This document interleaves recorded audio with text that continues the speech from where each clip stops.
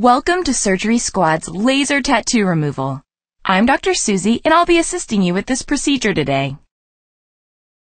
According to a recent poll, over 50% of those with tattoos want at least one removed.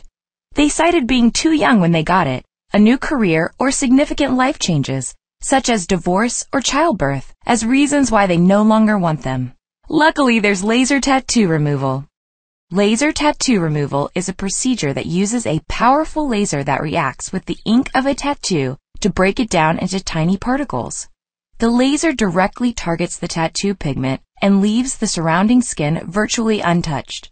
After the ink is broken down, it is removed by the body's immune system, creating a natural-looking fade that typically only time or sun exposure would produce. Although laser tattoo removal is considered highly effective after multiple treatments, those interested need to keep in mind that yellow, green, and fluorescent tattoo inks are much more difficult to fade. Our patient today is a male in his mid-20s that got a tattoo on his calf when he was a teenager. Now that he's older, he doesn't see the tattoo as being so attractive anymore. In fact, he's come to us to get it removed. So let's scrub in and see what we can do for him. Before we begin, we need to go back in time to the day he picked out his tattoo. Help him pick out a real winner. Use the arrows to scroll through the tattoos. Click Choose when you have made up your mind.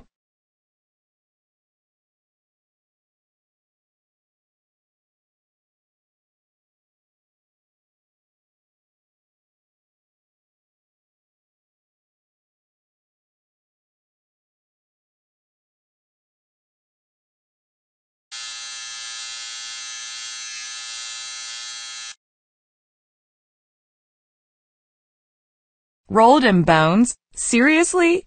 Let's make that tattoo disappear. During our patient's initial consultation, it was recommended that he take a non-aspirin pain medication prior to the procedure to reduce any discomfort he may experience. Other than that, there really isn't any other preparation needed. So let's get started. A lot of patients describe the pain from the laser as feeling like 100 rubber bands striking the skin at the same time. So to begin the procedure, we'll need to place a cold compress on the tattoo for a few seconds. This will help reduce the pain caused by the laser. Go ahead and place the cold compress on the tattoo.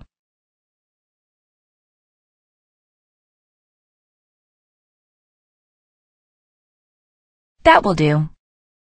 Now we need to use the laser to fade the tattoo. Different types of lasers react with certain colors of tattoo ink. One laser might work perfectly for reds and oranges, but not so great on greens or black. So we'll use a variety of lasers to get the desired result. To help relieve some of the pain associated with the procedure, we'll also use a machine that blows icy cold air on the area being treated. Let's start by targeting any red or orange ink areas.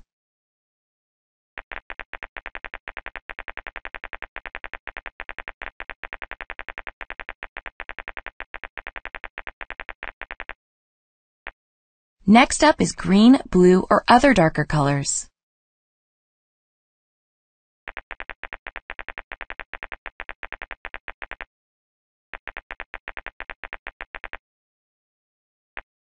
Finally, we'll remove the black.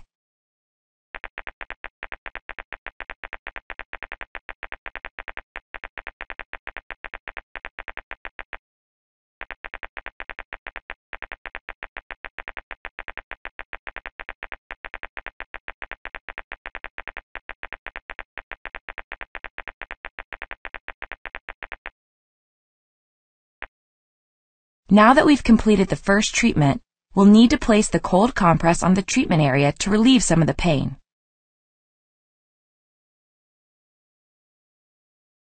You did great! Our patient is ready to go. Immediately after each treatment, the tattoo may feel sunburned, and it is extremely important to keep it covered until it heals.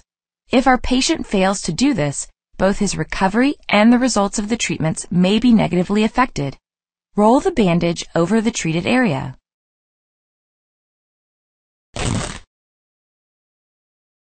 As stated earlier, our patient's tattoo will only begin to fade after multiple treatments, so he shouldn't expect the tattoo to go away during one session.